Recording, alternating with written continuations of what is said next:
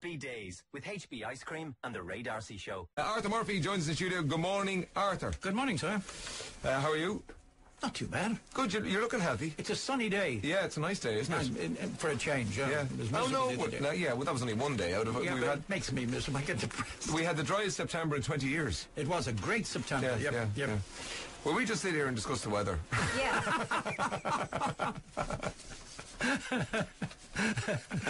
Forget about people griping on about television.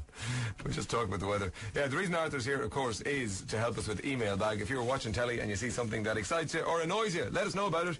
And if we include you in the email bag, you get for yourself a bobblehead Ray. Everybody in position? Yes? Yep. In good voice? Good. Roll VT. Hello, email baggers, and welcome to my wondrously beauteous and baffling, bulging bag of telly gripes. It's a bad state of affairs when we have to look for telly drama and erupt this report, but it sure beats the plot lines in Carrickstown. Thanks, John O'Donoghue, for all those priceless telly moments this week. The first letter could be from the bull himself, but it's from Ellen Kinsella, who's upset about RTE's racing coverage. Dear Arthur and Ray, did either of you see the fantastic day of racing from Paris on Sunday? The first three horses in the Prix de l'Arc de Triomphe were Irish. There was a lump in my throat when the first prize went to Michael Cannan and trainer John Ox. They stood to the Irish national anthem. The horses as well? 6 times Class 1 winner, never achieved before and probably never again in our lifetime. Surely a proud moment. But this was not being shown on RTE or any Irish television. We had to view this on BBC Two.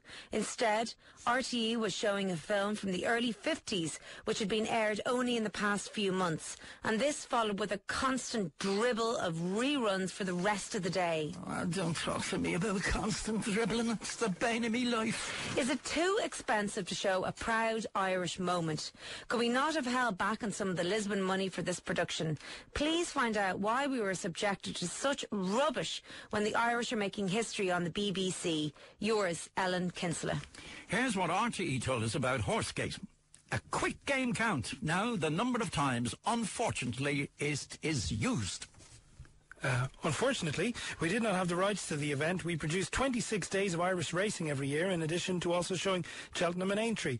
The achievement of See the Stars and its Irish trainer and jockey is a magnificent one, and was reflected by RTE in significant amounts of coverage on radio, online and in primetime news bulletins. But did you show the race itself?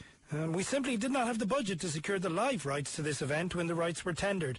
Unfortunately, we are not always in a position to cover all events. However, we make determined efforts to cover the best of national and international sport for the widest possible audience in what is an extremely expensive and competitive marketplace. That's unfortunate. Now, Yvonne from Laois is puzzled about the size of the old Vic on EastEnders. Hi, Arthur. I'm wondering, now that Sam is back at the Vic, how many rooms are there in the Vic? I'm sure by looking at the upstairs, there are 3 bedrooms at most. But when you count, there is now 10 people living in the Vic. My question is, where do they all sleep? Because Sam and Peggy must need their own room. Please find this out for me. Yvonne, you think too much, my dear. Here's the BBC response to this housing crisis. Hi, there are 4 bedrooms in the Vic, and now that Sam is back, she shares Peggy's room. As you'll see on screen, Billy and Jay sleep in the living room at the moment. For your information, there's always quite a bit of movement in terms of Vic residents, and in the next few weeks you'll see Sam and Billy move out, and maybe move back in again. Hope that helps. Thanks, EastEnders Press Office. Another soap that's got Alan in a right lather is Spare City. And for once, it's not the dodgy acting, it's the crap parking. Guys, I know this is just a TV show and as such shouldn't be taken too seriously, but I just felt that I had to write into email bag for an answer from RTE about this one. In the first few seconds of last night's episode of Fair City, the taxi which brought Charlie back to the street parked in a disabled parking spot. Can they do anything right in Carrickstown? From what I could see, Charlie hasn't become disabled since being in Canada and was well able to get out of the car on his own. Have taxis been given the right to park in disabled spots now, or is it just a Fair City thing? Alan. Right, Fair City. Sort that one out. Clearly, this was just a minor production oversight. Soaps don't always necessarily represent reality. Yeah, don't say. Go on. No offence was meant to disabled drivers, and no endorsement was intended as to using disabled parking spots illegitimately. All the best. You heard the man, kiddies. Don't copy the lifestyle of Fair City stars, or you could end up being a bisexual cab driver who spends 90% of their day either drinking coffee or having pints. Finally, Kathy is confused by CSI, not CSI Vegas, not CSI Miami, but CSI New York. Anyone would be Kathy. There's so many of them. Hi, Arthur.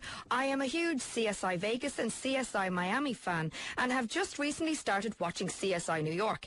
In an episode shown a few weeks ago, one of the detectives was shot, and at the end of the program, while the CSI team were in a bar making a toast to the detective, shots were fired at the team. Was that the last in the series, and is RTE showing repeats? I am just so confused. Please look into this for me. Thanks, Kathy in Mayo. Here's the answer you need, Kathy. We've been repeating Series 4 for the last number of weeks. Hope this helps. Well, that's it for this week. I'm off to lift something heavy with one of my appendages. No, you cheeky pups. I always have a big mug of coffee at this time of the morning. Email bag at todayfm.com for all your queries. Cheers.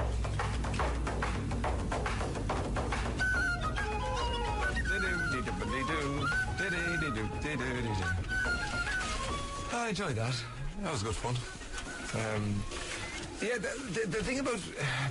you have to be so careful if you're producing stroke directing a soap, don't you? Because people watch these things and they do...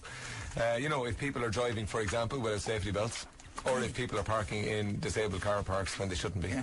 But on the other hand, it would be nice if we had a few letters in about some of the very good programs we do have. Like I saw one the other day. I was looking at. It's a series about.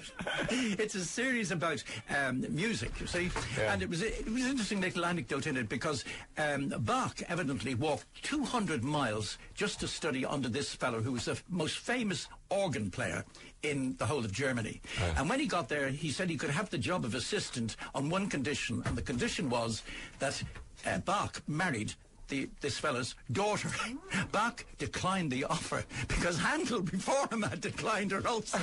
And according to one of the experts, the present occupant of as organist in that particular cathedral in Germany, he said she was not exactly, she was much older than either of these gentlemen. Right. Handel or She Bach. wasn't Kelly Brook. Yeah, exactly. She wasn't Kelly Brook. Yeah. Should, as opposed to an anecdote, should that have been a footnote? Should it? Maybe. No, just because there's music. It doesn't matter. But it's a very good program. Yeah. Do you think you and I should do a program at the weekends, right? Just an hour, no music, just myself and yourself chatting away about anecdotes from the past, and you could review your favourite. Well, as you've gathered by now, I chat quite a lot. I'm a bit of a gob. Arthur, thank you very much, and we'll talk to you next week. If you see something that excites you or annoys you on the telly, let us know about it, and if it's featured in the email bag, you get for yourself a bobblehead Ray.